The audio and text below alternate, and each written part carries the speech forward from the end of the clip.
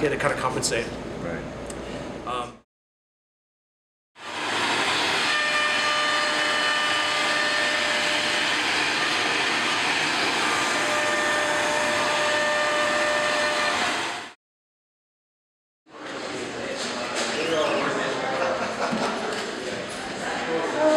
She's beautiful. God, the contrast is perfect.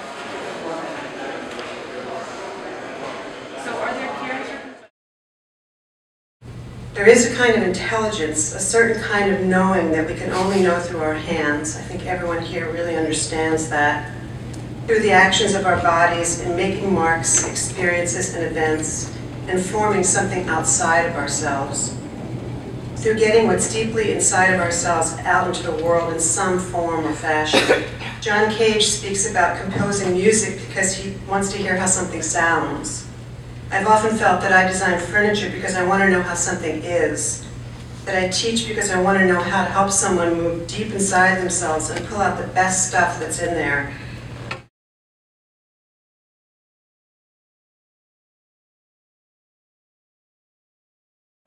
This is a piece I did in Forest Hill Cemetery that was also this was a silver maple, a giant silver maple that died, and they cut this doorway through it. And there's a copper floor that has a poem by E. Cummings on it, stamped in letters. E. Cummings is buried about 100 feet away.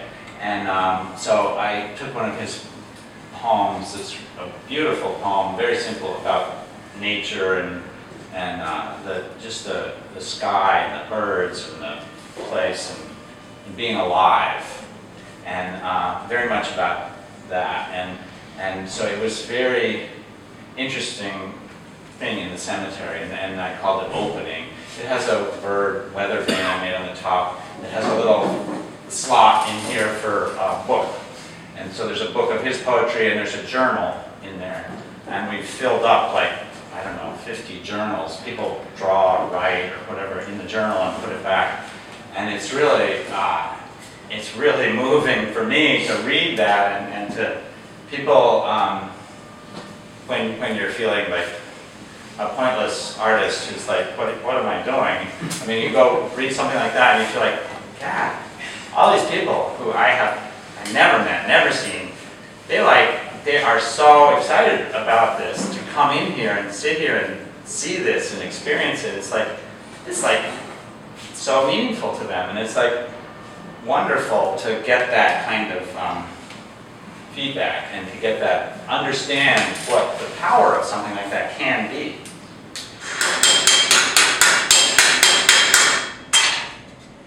Just to give it some love. That's what love looks like.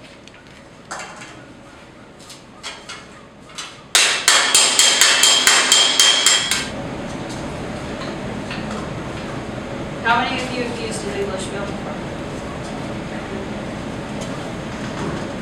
Alf, what haven't you done? I'll be like, hey Alf, I started using concrete. Oh yeah. I can't play music. I've tried music my whole life. I don't have a musical cell in my body. But you tried it. Yeah. So you still did it.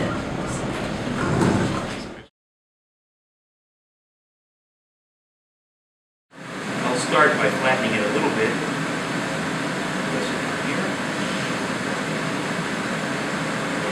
Here we go, guys.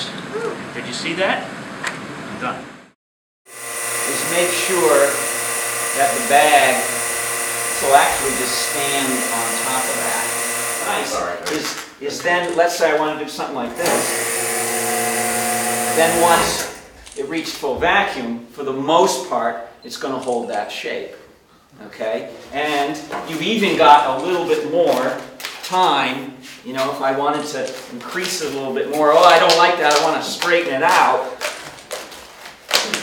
I can do this, or so for kind of free-form playing around. Or you could have like a hump here, so you could bend it over that and then kind of, so this is a great technique. Okay?